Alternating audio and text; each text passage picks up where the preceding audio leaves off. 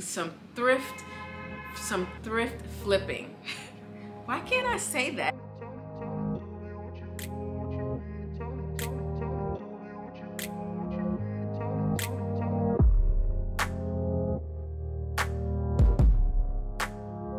Hi guys, welcome to my channel. My name is Jen and I am the Urban Sewist, and this is the Urban Sewing Society, where we bring fashion and creativity to your neighborhood.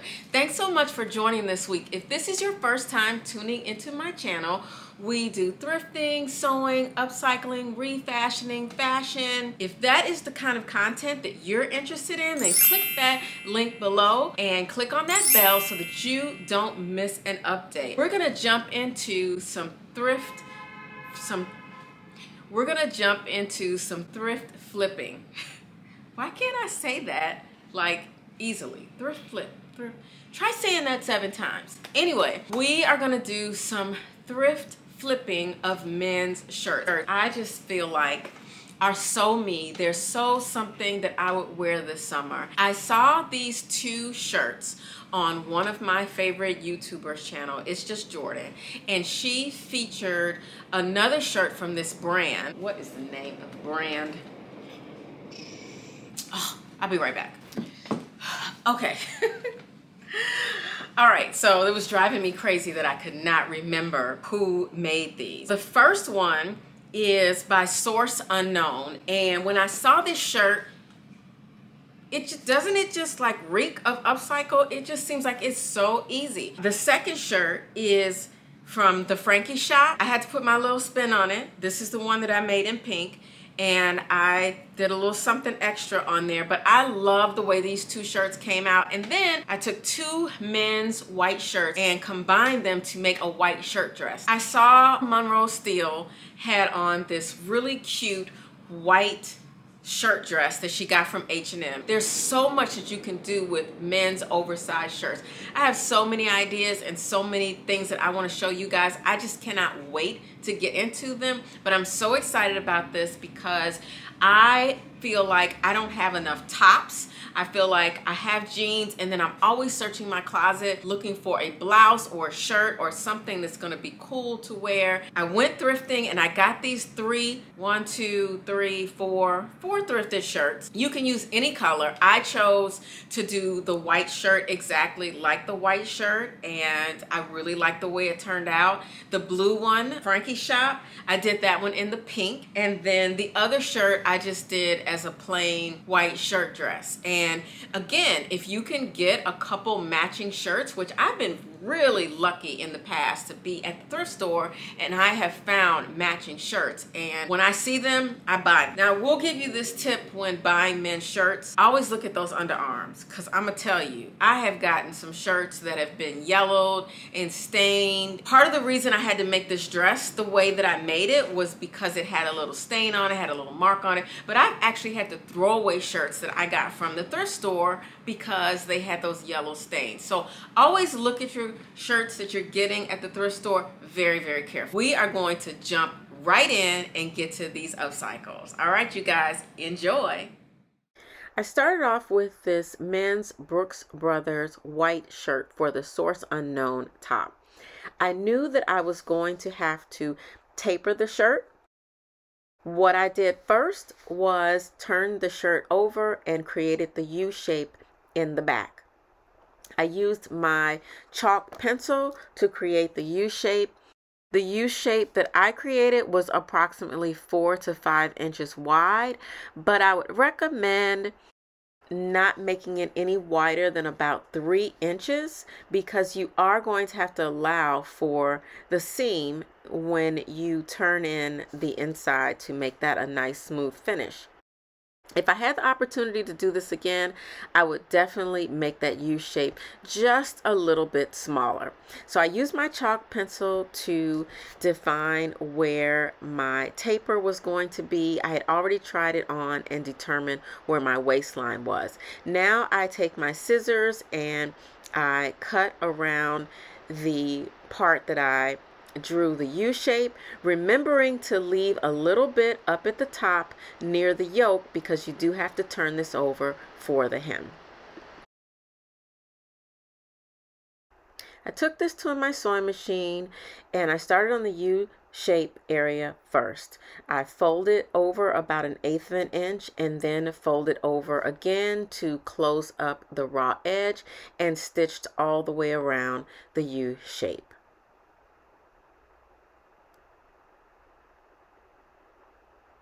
Then I used the fabric that I had removed from the shirt to create the U shape. I folded that in half, cut it in half, and I ended up with 4 strips. I took these strips and folded them so that the raw edges would be closed up on the inside.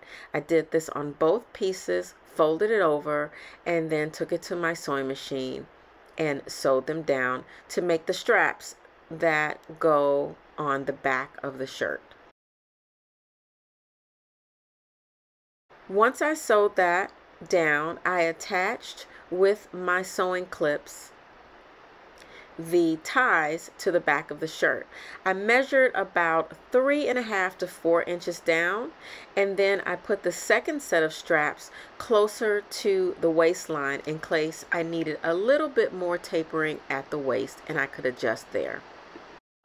Then I took my shirt back to my board because I needed to take the shirt in just a little bit more. I tried it on and I realized it could use a little more tapering. I used my chalk pencil, went in, made the marks, took it back to the sewing machine and made those adjustments. I did not take any off of the sleeves. I left the sleeves just as full as they originally were. I tacked down the straps and then I'm done.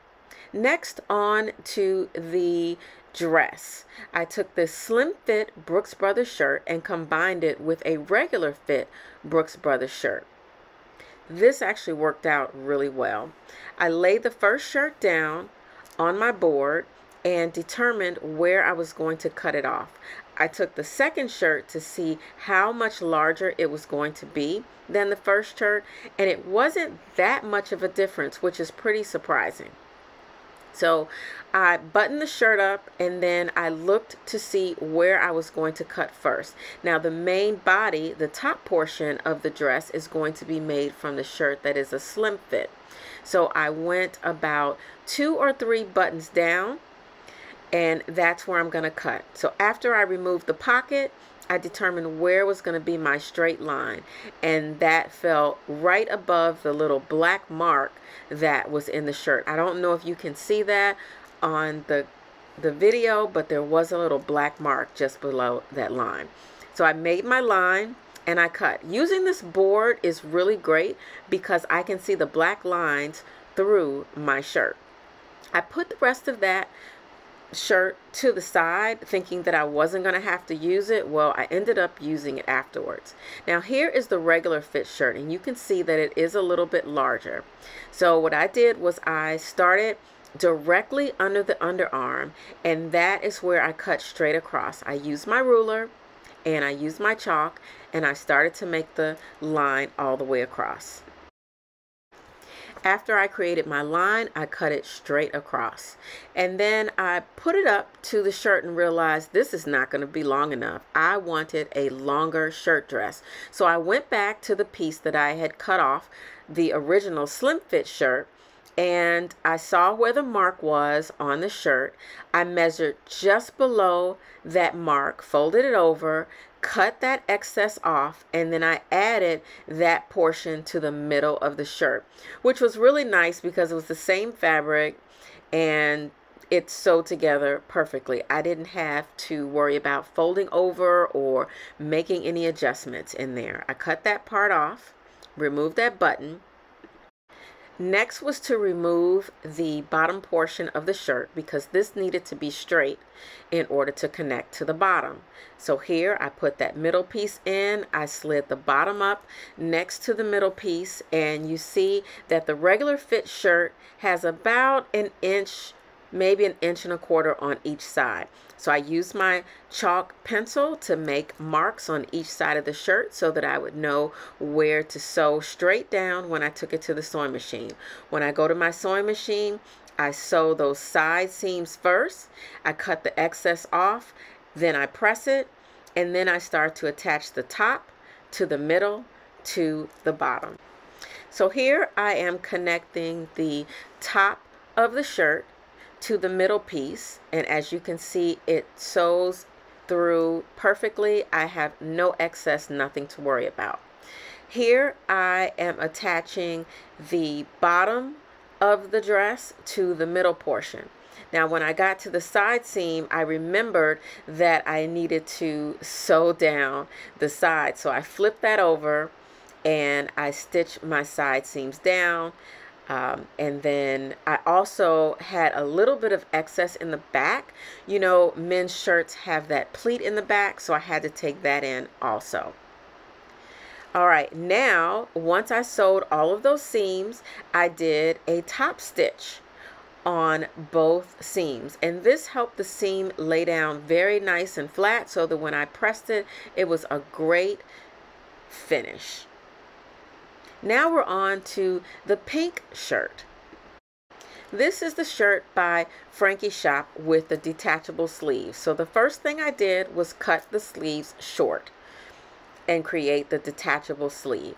I also measured myself to see where I wanted the shirt to stop. I wanted it to stop right below my waistline, because I didn't want this to be a crop top. So I cut it long enough just so that I would have about 1 inch to turn up for the hem. I also measured the width of the shirt to make sure that I was taking it in the correct amount. I took the one detachable part, laid it over, folded the shirt over, and did both of those to make sure that both sides were even. This is also a tip to do anytime you're cutting a shirt and you want both sides to be even. Just fold it over or take the one piece and put it on top of the other, and that way your sides will come out just even. I pulled all of this to the side and took this to my sewing room. Now the first thing that I'm going to do is hem the detachable sleeve and then hem the sleeve of the shirt. I turned both of them up 1/2 inch. I should have finished the edges using a zigzag stitch, but I neglected to do that. I strongly suggest that you use a zigzag stitch to finish that edge, just to give it a nice professional finish. Here we have the sleeve that I detached from the original shirt. I'm also making a 1 inch hem in this sleeve all the way around. Once I make both of these hems in the detachable portion and the sleeve, I go to my ironing board and I press this down. Always remember to press and sew. Now if you recall, when I cut the sleeve, I did cut it above the seam line. So what I'm going to do is I'm going to trim very close to the seam line and cut that excess off. I do not want that bulk in there. I want this to have a nice clean sleeve when I put it in. So I cut that off, and then I lengthen the stitch on my sewing machine because I am going to do a basting or gathering stitch, depending on what you want to call, across the top of the sleeve cap. And this is so that I can pull the bobbin thread and create a bit of a sleeve cap so that the sleeve will fit nicely back into the opening of the shirt. So I pull that in, and you can see me sliding the fabric around and creating a nice clean cap. We'll talk about this more in our future how to sew videos. Now this frame just allows you to see where the sleeve needs to be pressed versus after it's pressed, how nice and clean that looks. So then I take the detachable part of the sleeve and put it inside just to make sure that everything's going to fit perfectly. And it does. And now I need to add buttonholes to the outside. First, I'm using my clips to mark where the buttonholes need to go. I put one at the very top, and then I spread the clips around the sleeve to determine where they need to go. And this is just based on the fact that I only have 5 buttons. So I only am going to space 5 clips around the sleeve. These mark where I put my buttonholes, and then I start to put my buttonholes in, and I'm telling you all, this Opal 690 makes the best buttonholes I have ever seen, and it cuts my thread at the end, so I don't have to worry about that, and the button fits perfectly. Now, in order to open the buttonholes, here's a little trick. Put a straight pin at the end of the buttonhole, use your seam ripper, stick the seam ripper into the hole and slide it forward, and it will automatically stop, and you won't have to worry about ripping your fabric. These clips come in so handy. I used a clip at the shoulder of the shirt and a clip at the shoulder middle of the sleeve. I opened up the shirt, put the right sides together at the top of the sleeve, and began to clip the sleeve into the sleeve cap. I did this all the way around until I reached the underarm. When I got to the underarm, I looked at the side seams of the shirt to see if this was going to come together or if I was going to have to take it in a little bit more. If you recall, I have not sewn the side seams yet. I waited until I got the sleeve in to see if the sleeve would fit in perfectly, and then when I realized that it did, I sewed the side seams.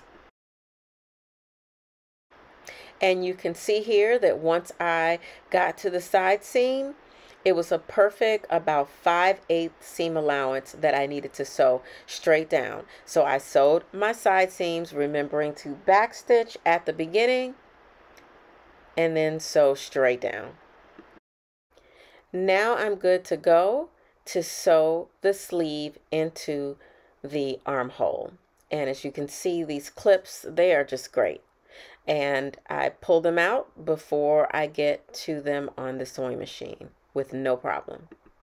Now I'm going to put a hem in the bottom of the shirt. I cut the bottom button off and I'm folding over the hem just about a little over 5/8 of an inch. I turned the raw edge in and I sewed straight on top of it. If I'd had the correct color in my serger, I would have serged it, or I could have zigzag stitched it, but I thought that folding it over would give it a nicer, cleaner finish, and it definitely did. The next step is to mark where the buttonholes go. So I take the detachable portion of the sleeve and put it inside the correct sleeve. This is actually the one that goes on the other side. So I get the right one and I put that inside. I use my invisible or disappearing ink pen and I mark my buttonholes on the inside. I decided I want to use these cute blingy buttons because I think they'll stand out really nice. And then I hand sew those cute buttons on.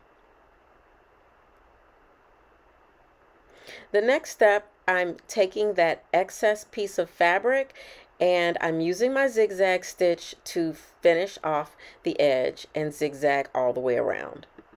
At this point, I knew that I wanted this piece to be a bralette, but it still needs straps. So later on, I'll put those straps on. But for now, we're just going to go with it. And what are you waiting for? Hit that subscribe button below and click on that bell so that you don't miss an update. We are now at 1,000 subscribers. Yay! And for the final shirt, really isn't a shirt, it's really a bolero. I had this leftover piece from the regular men's shirt, the regular size men's shirt. Remember, the other one was a slim fit. And it was the perfect shape to make a little bolero. So I just took it to my sewing machine. I turned up the edge about 1/8 of an inch, rolled it over to enclose the raw edge, and stitched all the way around. And that's it.